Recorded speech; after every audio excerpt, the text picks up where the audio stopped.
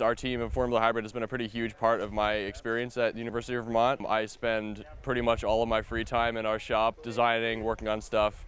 It's really helped me get ahead of my classes, learn things that I wouldn't normally learn in class, and really just like enhanced my education in a way that nothing else really would. When you step into a classroom and you learn these kinds of things for the first time, it's very hard to grasp up front, but being on Michigan Hybrid Racing, it's a great way to go and implement what I'm learning in class. It's awesome to be able to walk into hybrid after the end of the day, and get some work done, but then understand that I'm actually applying what I'm using in class, and that's actually helped me out on test exams before. So being able to apply it right after I learn it is a great thing for me. Formula Hybrid is definitely one of the most helpful extracurricular activities I do outside of the classroom. I learn a ton in terms of getting practical engineering knowledge, and that's something employers really look for. It's one thing to design a fully electric car, it's one thing to design an IC car. Putting those two systems together and the integration work it takes to complete that difficult challenge is really what we're looking for at GM. You get candidates that are above average because they've had to learn how to integrate both of those systems.